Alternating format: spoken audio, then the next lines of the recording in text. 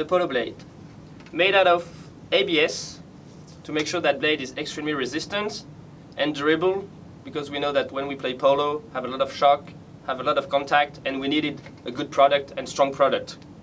So the Polo blade is actually a very, very durable blade. This year the shape have been updated a little bit.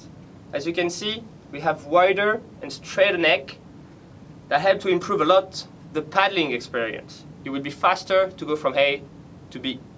On the other hand, on the ball side, you will see that we added some drainage holes. This way the water, when you catch the ball, is way easier, and you don't struggle to actually catch the water and play. So overall, with those new improvements on the Polo blade, the paddling have been improved and the gameplay have been improved.